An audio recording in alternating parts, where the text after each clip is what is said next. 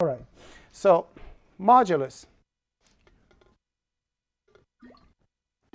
When you divide something by something, there's always a remainder, right? So that remainder is what modulus is. So if you have, say, 5 divided by 3, that's 1/3. And how much remainder? 2. Modulus gives you that 2. All right? So again, let's do something else over here.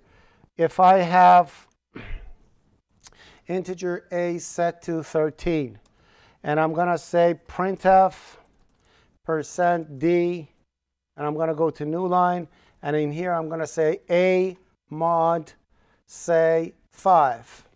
Okay? 13 divided by 5 is what? Kindergarten questions. Okay? 2, right? 2, and how much remainder? The remainder is 3, right?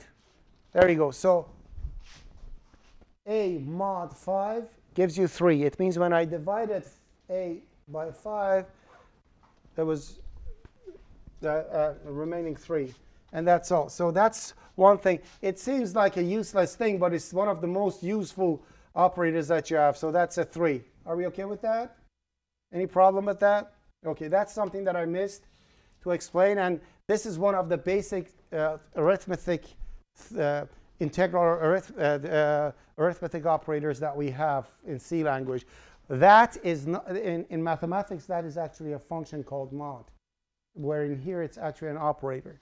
Okay? And the other way, the other thing that you remember in math, we can write to the power of something. In C, we can't. Okay? In C, we don't have 3 to the power of 5. For that, either you have to write a function or include math header file and use the function written in there. So that's that one. So that's mod, alt F-A, 01, mod.c.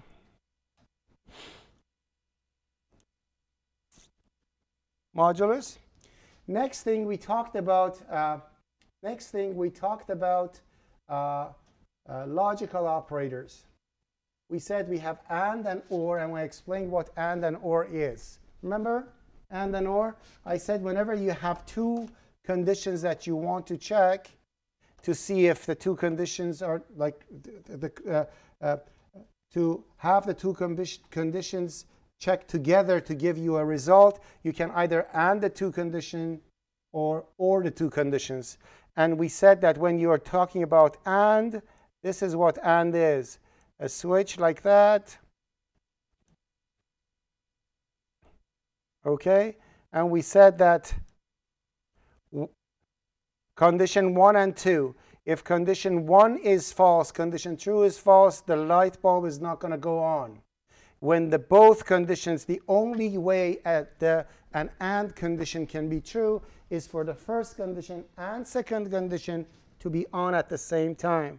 That's the only time that they are. So A or B, A and B only is true if A is true and B is true. Are we okay with this? Remember that? Okay? And we talked about or condition. We said or condition is something like this, where you have 2 switches that are parallel. They are not series. So it's like this. And then we have a small light bulb over here and a battery. And then in an OR system, with OR, only one of them being on completes the circuit. Actually, this is not complete. It's going to be completely. So what I mean is that it's going to come over here and the light bulbs go on. So for an OR condition, the only way that an OR condition can go false is for the both conditions to be false. Remember that, right? Are we okay with this? Okay, now another thing that I wanted to say. What is true in C language? Sorry, what is false in C language? It's 0.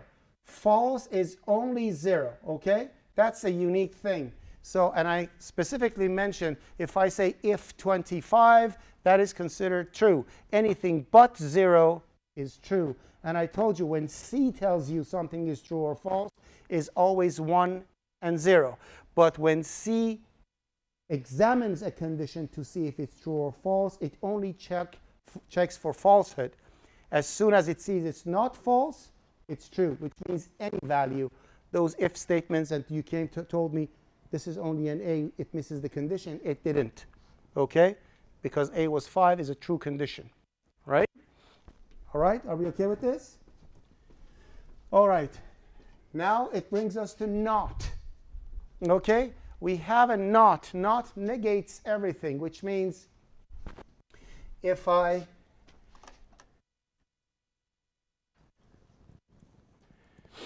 have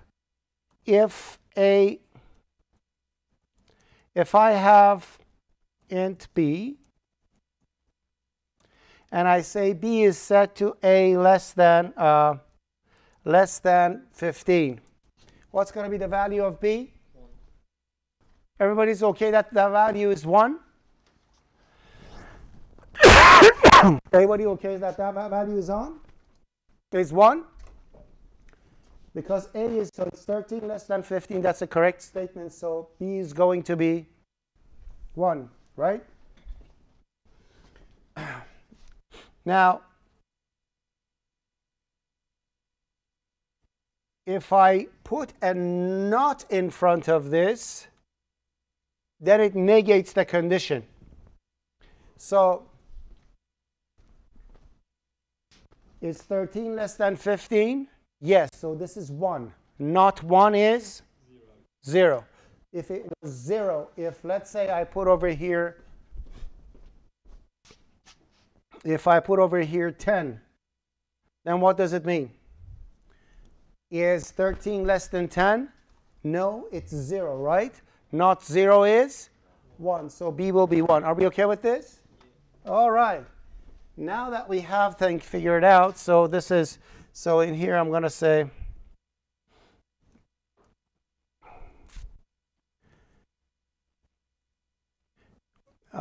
over here, if I can bring it over here. So B is, in here is 1. In here, B is 0. Okay?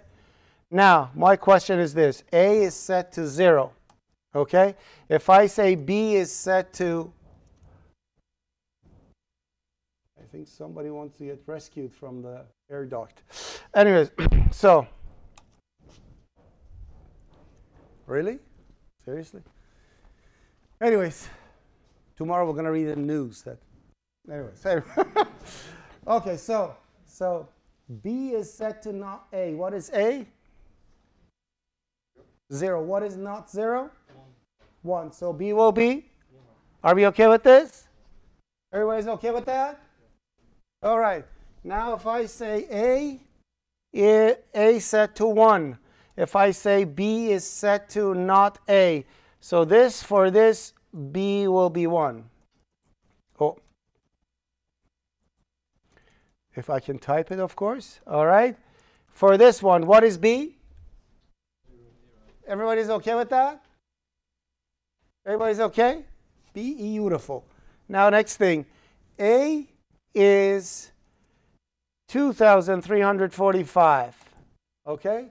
B is set to not A. What is the value of B?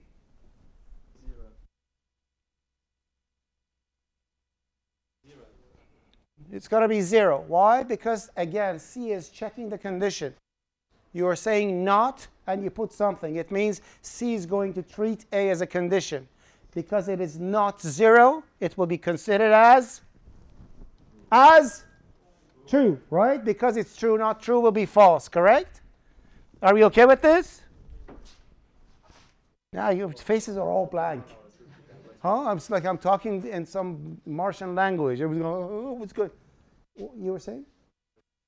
Every other line, yeah, it's straightforward. So A is because I just said 0, 1. Everybody's happy with 0 and 1.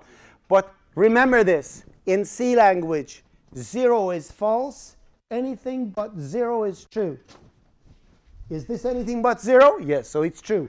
Not true is false. Hence, are we okay with this thing? So what happens if I do this? B is set to not A. true, guys. No, what is B? It's true. I know it's true. But what is the value of B? 1. Is it 1 or 2, 3, 4, 5? Only 1. 1. It's 1. Remember that, right? Lots of people, by mistake, they think it's like negative, minus A. It's not like. So what happens is that not A, the first one, not true becomes false, so it becomes 0, and not 0 becomes 1. This is when I told you, when C language gives you the true false, it's always 0 or 1. But C language examines something to see if it's true or false. 0 is false. Anything but 0 is true. Are we okay with this? All right. This was the second thing that I forgot to talk about last time. So this one, B is going to be, B is what? 0. And this one, B is 1. Save, Alt FA, wrong thing, to, all right, Alt FA. So this is 02, not.c. All right. Next. Yes.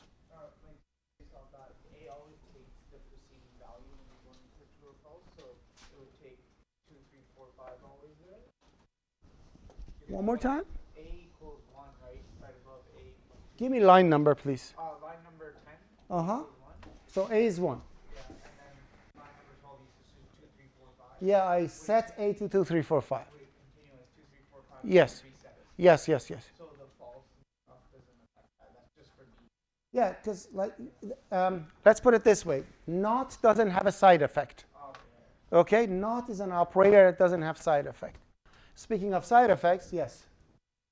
B has taken a Boolean value and you set it again to an integer. Like, can you set it to be 1000 or something? Yeah. Integer, schminteger, they're all the same. It's integer.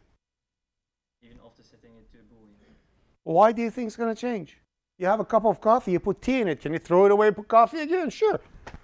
It's a container. You can put anything in it. The fact that you put something in it, it won't change the container. Container remains the same. Okay? All right. Now, next thing is a tricky one. We have, remember I told you those people who were writing the C language, extremely lazy people. They didn't want to type too many things. So that's why they created the shortened thingy, right? So plus equal means A is equal, A plus equal 1 is A equals A plus 1. Remember those things? Now, they created something else for plus equal 1. They said that's too much. I want to make it even easier. And that was plus plus. So you put 2 plus pluses, it adds 1. This operator has a side effect. Okay? So if I do something like this, if I say A plus plus, and I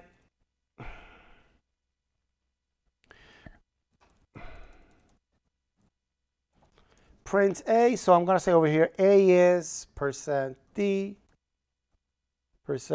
and then I go to new line, and I'm going to print A. It's going to print 13.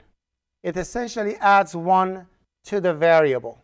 So if I actually run it like this, you'll see that the output will be 14. Any problem with that? Are we okay with this? All right. So now that we know that, let's close that one up. You can put it postfix or prefix. So I can say plus plus A. And still affects the same way. So now if I run this beautiful program of mine, I'm going to have a 14 and a 15. Are we okay with this? All right. That's that. But there is something freaky about these things. And this is that. Let me show you. So I'm going to say over here, B is set to plus plus A. And I'm going to, this time I'm going to print B. And A. A is this one. And I'm going to say B is %D. And I'm going to print B. So what's happening over here? Here a becomes 14, then it becomes 15. Now in here plus plus a. So we said that right side of the operator happens first, right? So this becomes what? 16, and b becomes 16, and life is beautiful. So like this, they're both 16, and we are happy. All right? The sadness comes for the next one, which is, I say b is set to a plus plus. Now, if I run this program, we'll see that something awkward just happened, which means a is 17, but b remains 16. What the heck? All right. The exact same thing is with minus minus. I'm not going to explain that to you. Minus minus reduces by 1. Okay? But I want you to put your listening ears on. This is very important. Okay? The plus plus and minus minus operator, these two operators are the only unary operators can be prefix and postfix at the same time. Okay? But problem is this. If the plus plus comes before a, the action happens before the line. Okay? So if I say b is equal to plus plus a, it's as if at line 9.5 you said a is equal to a plus 1, then b is equal to a.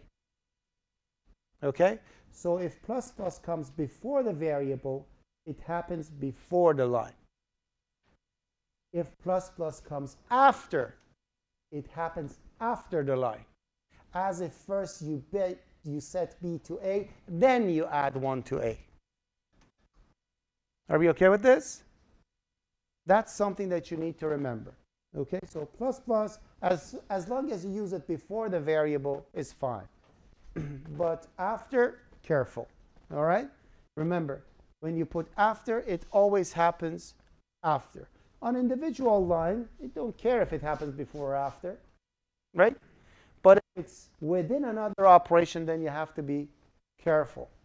And avoid creating confusion. Whenever you looked at your code and you went, huh? It means compiler has the same feeling. Okay? So if I write a code like this, a is set to plus plus c minus d plus plus, oh, so what am I doing? Minus d plus plus plus a minus minus.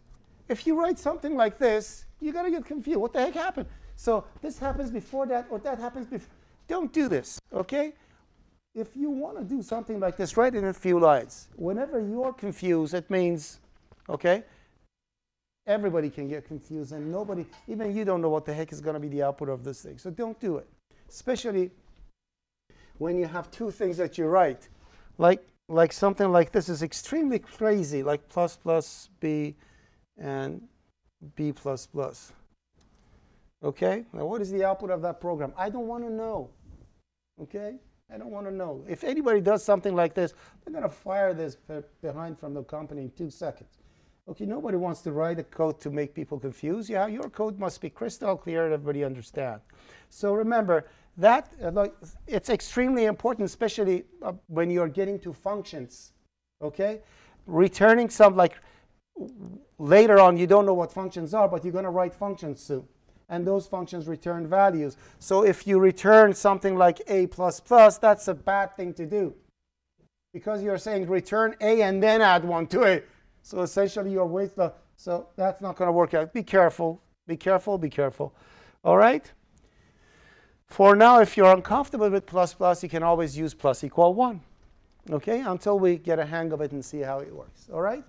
And I think that covers all the things that I missed from the previous lecture. Let me just check.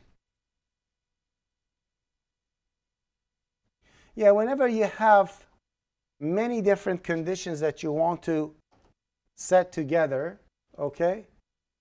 Let me just put this thing over here. By the way, now you know where C++ is coming from. Okay? The name C++.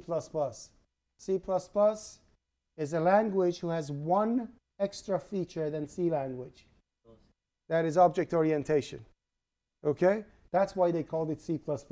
And everybody makes fun of the C++ language, saying that C++ language has a bug even if it is in its name, because the language has to be over, and then the feature is going to be added to it.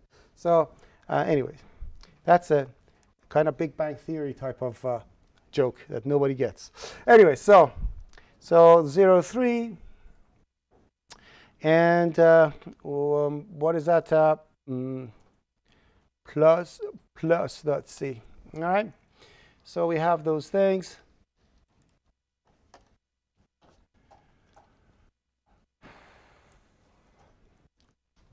Whenever you have a condition like this, I don't want to even do it that. I just need a text editor for this. So whenever you have a condition like this, you have A